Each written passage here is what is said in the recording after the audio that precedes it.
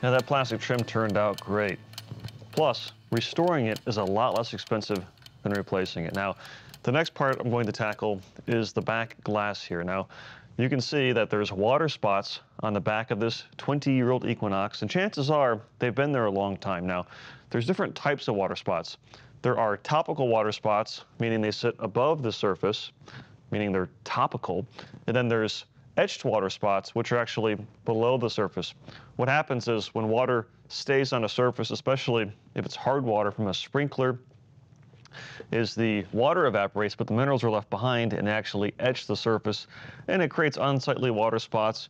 And depending on how long they've been on there, it can be rather difficult to remove. So I'm going to show you a process to remove the water spots, and that's by using a glass restorer. So there's a glass cleaner, which is designed to remove topical road film and grime, and then to really get in there and scrub the surface clean, just to remove the water spots and also some very light scratches, not deep scratches, but light scratches. This will actually smooth everything over and really restore the clarity to the glass so it's crystal clear and it's less of a safety hazard. Plus, your windshield wiper or your rear wiper will work a lot better when there's not all this gunk on the glass. So I'm actually going to start by using a spray-on glass cleaner just to remove the topical dirt and contamination so I'm not grinding into the surface. And I like to use glass cleaners that are safe on tinted windows as well as regular windows.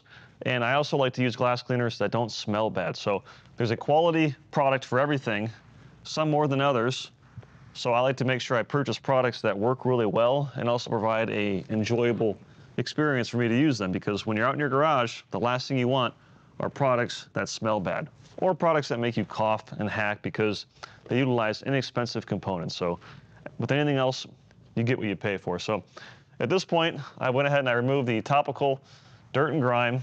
And actually, when I wipe with my towel too, you can actually see the film on here and also the water spots. When the surface is wet, amplifies whatever's on the surface. And that's also an easy way to even determine if you have water spots. I would encourage you, once this is over, go out in your garage or your driveway, clean your windshield or your back glass, and the cleaner will reveal the true condition of the glass. So moving forward, I have a random orbital polisher here. This is a dual action, which is they're also called.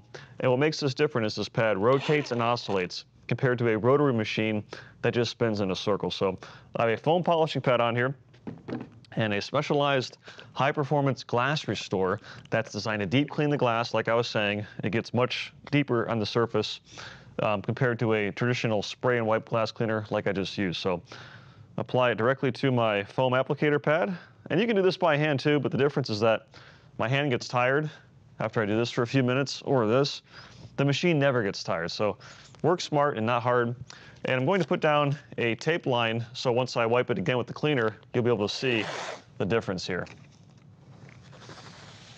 And what you can actually do as well to save time is do this before you wash the car. So when you actually wash it, if you have any splatter, it'll be easily wiped away or washed away with your wash mitt or your sponge. So take your product and you want to spread it out on the surface before you turn the machine on to avoid any unnecessary splatter. And then I'm going to be at a medium to high speed setting, and I'm going to be applying about 15, 20 pounds of pressure, making slow overlapping passes because I really want the abrasives to engage and remove the actual water spots that are in the glass. Also, a product like this works on a chemical level using natural citrus cleaners.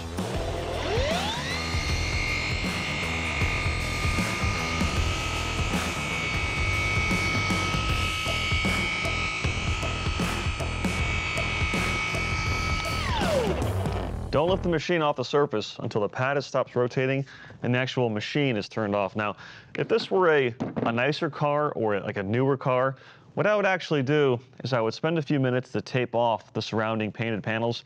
But this is a 20-year-old project car. This is just for the sake of doing before and after demonstrations. So big picture, I'm not too concerned about getting any polish on the paint, but if it were a brand new black car, I would definitely tape that off.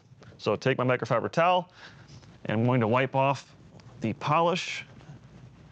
And this particular polish wipes off really easily, and it does not smell bad. I'm actually going to grab a dry towel.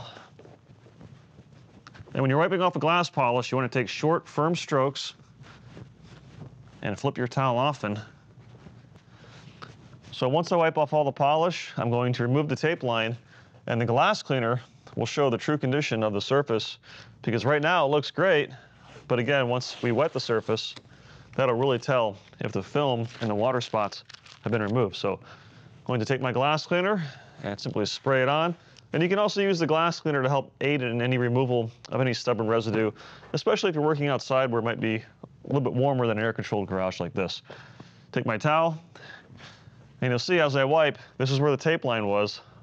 The water spots and the film remains, but where I polished, it's not like that at all. There's no more film, there's no more residue.